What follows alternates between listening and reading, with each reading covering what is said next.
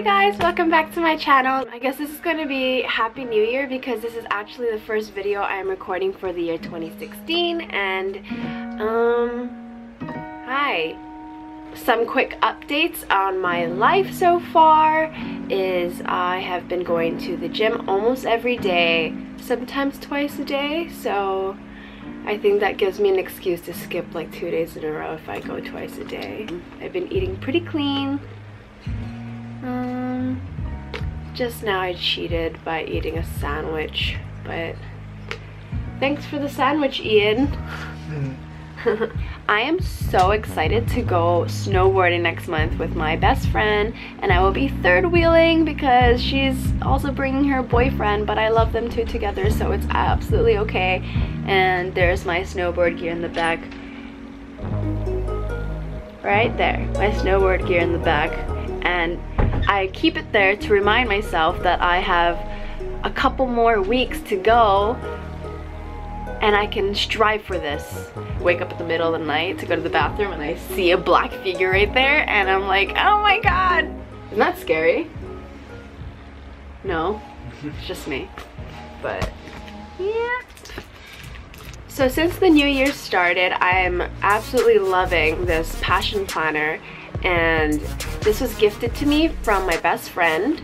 So this passion planner is actually not your typical planner. It actually has more than just the days and the month overview.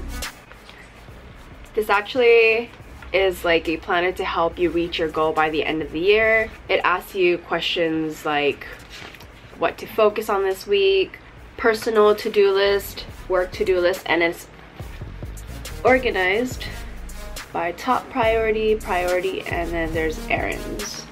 And then every month there's like a reflection section. What is the most memorable part, or like what is the biggest lesson you learned, and what or who are you especially grateful for this past month. But my favorite thing about this planner, there's this little section right here that says good things that has happened. And I love reading this part when I'm feeling really sad or kind of feeling down. It's nice to look back at the good things that has happened. I take at least 10 minutes at the end of my day and I write what happened and I reflect on my day, and it's been keeping me motivated. So I would say this is kind of like your personal cheerleader because you're your own cheerleader. You can't always rely on your parents or your best friends to cheer you on, you know? So I am absolutely loving eco bags. Some people might say eco bag if you're really fob, but this is actually from Japan, and these are from a store called 3 Coins, which means that it's only $3 in Japan. In dollars it would be like $2.50 maybe. So in like American dollars it would probably be like $2.50. I love these because they're very flat and they zip up and they're pretty sturdy and they open up really easily. This is what it looks like. This fits like one big watermelon in here. And I know that because I bought a watermelon last time and put it in this bag. And then this pocket, it turns into a pocket. Ta-da! So this is a great investment for only $2.50. In Hawaii we have the law where grocery stores don't give out plastic bags anymore, and it's either paper bags or you actually have to purchase a bag. And if you bring your own bag, they give you a, how much, 5 cent discount? They give you 5 cents back. They give you 5 cents back for each bag that you put it in. So in this case I would get 10 cents back. I am absolutely loving this Colourpop Cosmetics highlighter in Electric Slide. This has been a new addition to my everyday makeup routine. This is so cheap and so creamy. I cannot get enough of this texture when you touch it with your fingers. It's really pigmented. You literally just need to use your brush once, like just brush it once and just brush it once and ta-da, you're done. A tip for using a Colourpop cosmetic highlighter is that you might want to close this really tight to the point where you struggle a lot to open it the next time you open it, because this is very creamy and moist, and if you leave it a little bit open, it's going to start drying, and you don't want something good as this to be drying up the next time you use it. Also, can I just say that this makes my makeup look a little more natural? Adding on additional makeup to my makeup makes it look more natural because it doesn't look as cakey. I know you can see it, it's on my cheekbones today and on my nose. This is Electric Slap. My next favorite is this Fresh Rose Face Mask from Fresh. This is meant to hydrate and tone your skin.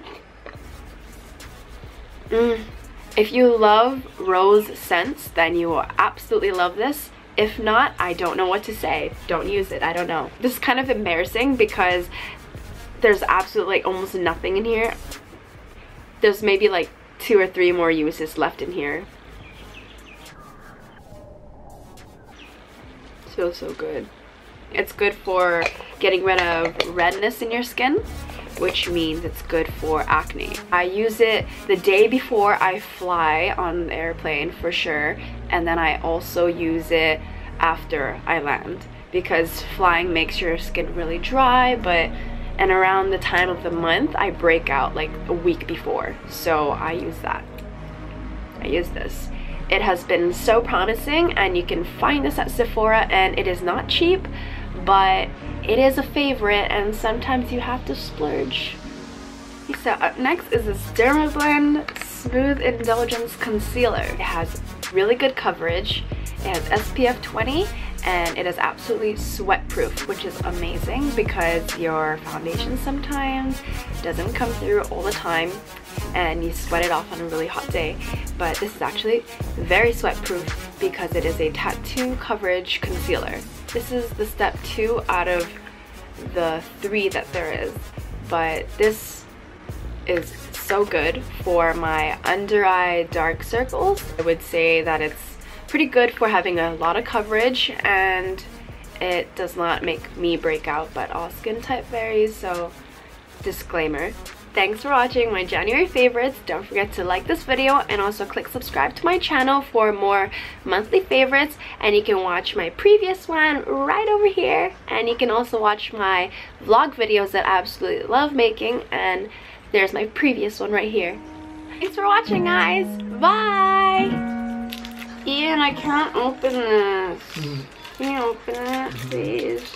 Yeah, hold on. No, right now.